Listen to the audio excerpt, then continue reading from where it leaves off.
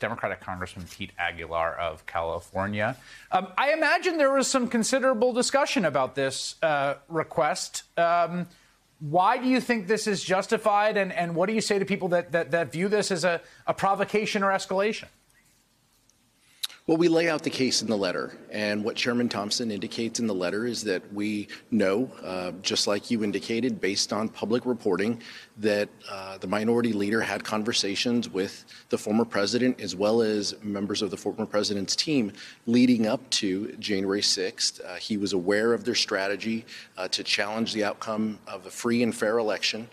In addition to January 6th itself, the numerous conversations and text messages that were bandied about, those are all relevant to our investigation. What was the president doing during this 187 minutes that he didn't call off the rioters who were coming into the Capitol for Kevin McCarthy and for us on the House floor?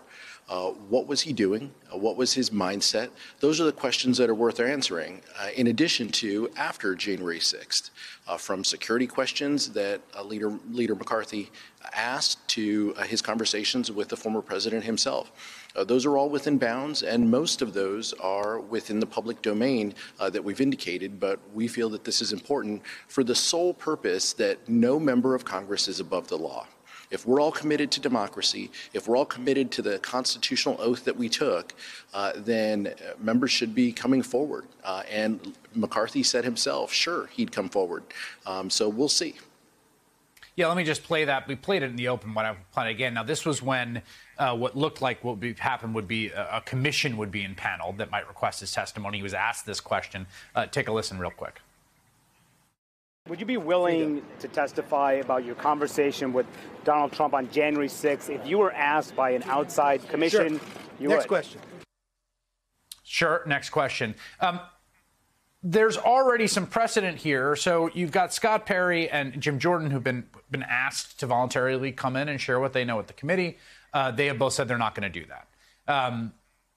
What do you do about that? I mean, there's talk about subpoenas, but the subpoenas, I think, would be fairly innovative. I don't know if that's happened before. Usually Congress members just cooperate with congressional inquiries. How are you gaming this out? Well, if they were committed to protect the Constitution, they would come before us. But as you indicated, they've indicated for a variety of reasons, some nonsensical, that they don't want to come before the committee.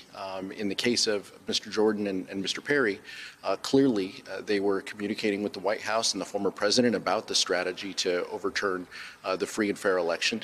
And so that's problematic to them. So it's unfortunate. There are other tools that we have. Chairman Thompson has said that we're reviewing those. If we have things to share, we will share those. But at its core, I think our appeal is to our colleagues. If we're committed to this institution, if you're committed to making this place work, to protecting and promoting democracy, then we have to stand against overturning free and fair elections at a minimum and stopping a peaceful transfer of power.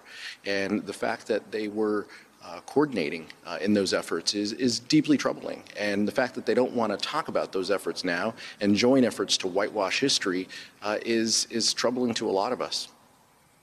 As a member of the committee, how would you characterize where you are in the work, the arc of this, how much you've learned and how much further there is to go?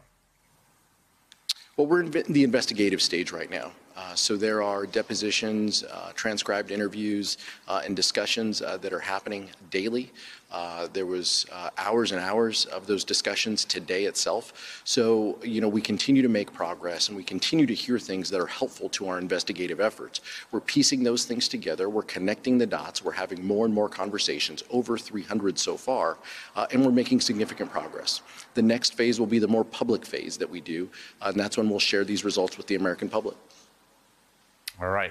When should we expect that? Well, I'll let Chairman Thompson detail some of that timeline. But in the foreseeable future, we definitely want to share some of what we find and some of the conversations that we are having in a public domain, hopefully where more Americans can watch and learn what we have learned about the importance of protecting democracy.